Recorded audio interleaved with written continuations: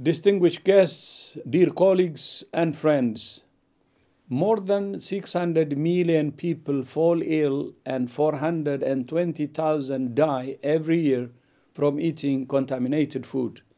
Children are the most vulnerable. Nobody should die from eating food. These are preventable diseases.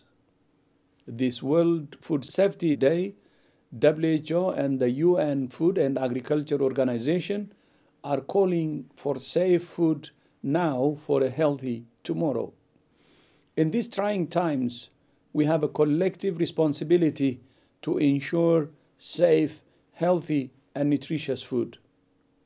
WHO and FAO are supporting governments in their efforts to ensure safe and nutritious food for all.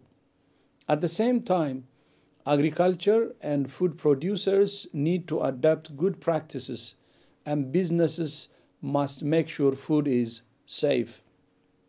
When food safety is improved, we reduce hunger, malnutrition, and infant mortality. Children miss fewer days at school. Adults increase their productivity, and the strain on health systems is reduced. The responsibility to ensure safe, healthy, and nutritious food is a collective one.